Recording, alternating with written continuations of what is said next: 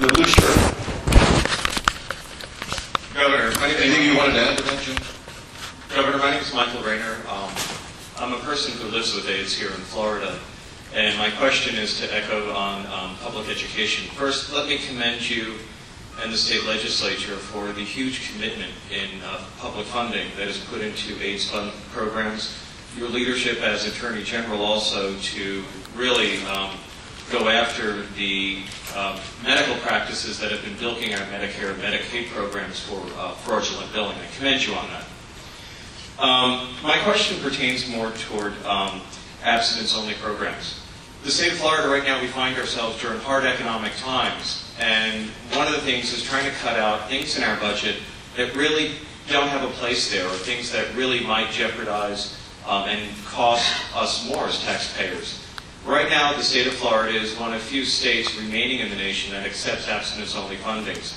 Last year, approximately 14 states in the nation jumped ship and refused to accept federal funding for abstinence-only programs that are proven to be ineffective. Not only does the state of Florida accept those dollars, but the state of Florida goes well and above and actually contributes $1.5 million in excess of its federal mandate. Monies that now also warrant the need to contribute to programs that the state of Florida pays in managed care and treatment.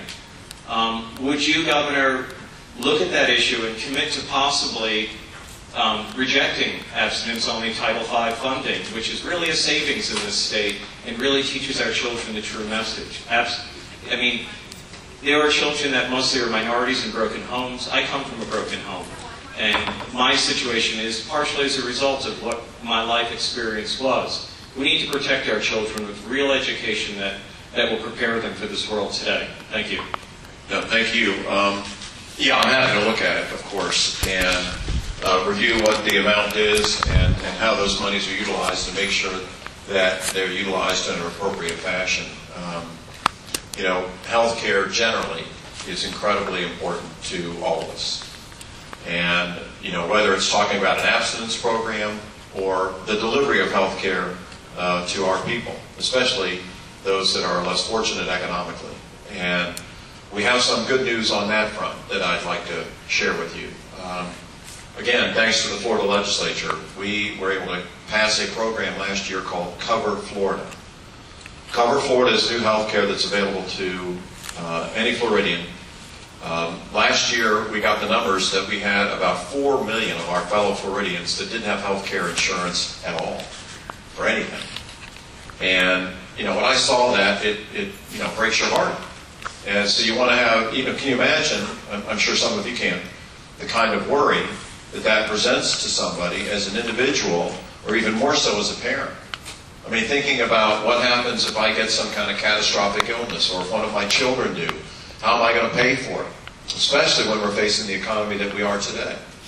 So I asked some very smart people in our administration if they could start to think of ways, without taxing you more, that we could come up with a program to provide health care coverage across the board, you know, from a Chevy type plan to a Cadillac type plan, that would give it to you at a rate that you can afford.